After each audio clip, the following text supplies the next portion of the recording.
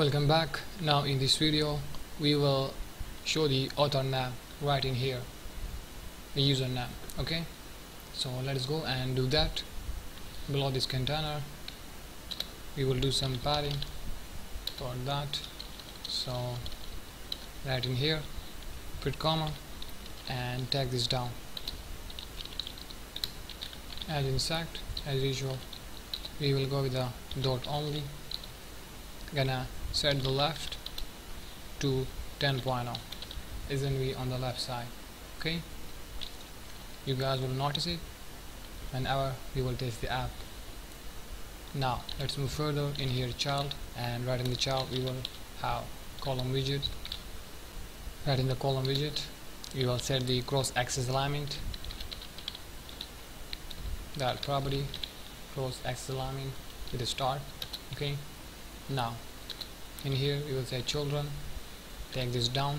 Now we will have a text widget in here.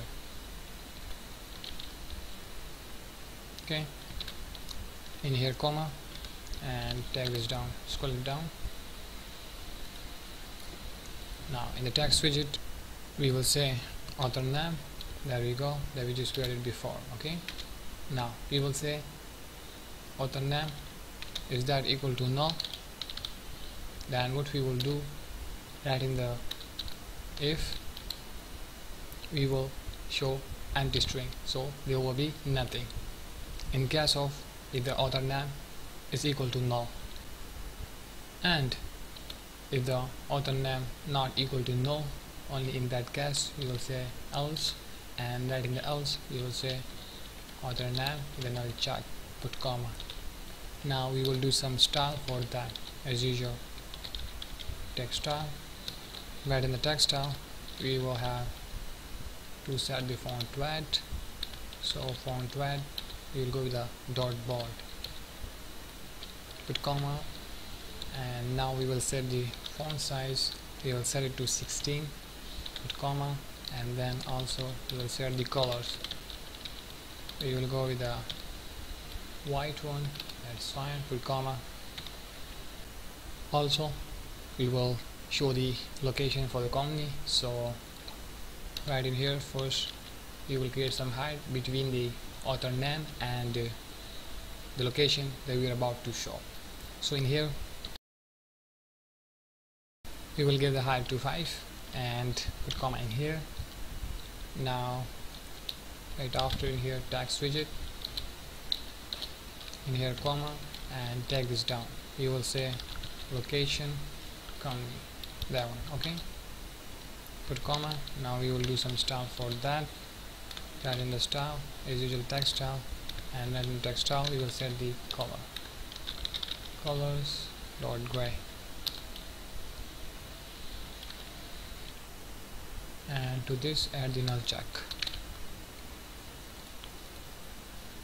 Now we will add the const modifier just to remove those yellow lines, so the code will be clean then.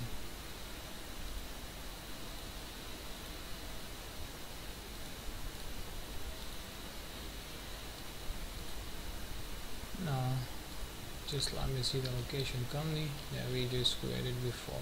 Okay, in here we are getting that location in which we just assigned it, okay, before, and right above in here we are getting that name. Okay, we get that and we assign this to the author name. That's why down in here we use it. Okay, the author name and also the location company. That's why we wrote it like that, and it will get whatever the name will be and also the location. So I hope you can get the idea now, and that's all the code for the author name, and also we show the location. Okay, that we just implement.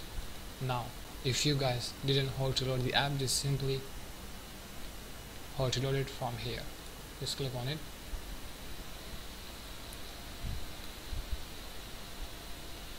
and you guys will now just notice the output. Okay, click on that, any of the job, there we go with the name and location. Okay, so it's working totally fine, and you guys can see the result right here. And if I show you the location for that Zain Malik, it's span. Also let me show you that right in the database file store. Here we are, right in the jobs collection. You can also see that in here, the location span. And if you go to the users collection, and here there is Zain Malik, okay, and there you go with their location span. So now I hope you can get the idea, and that's how it works. And basically that's it for this video. Right from the next video we will work further. So see ya.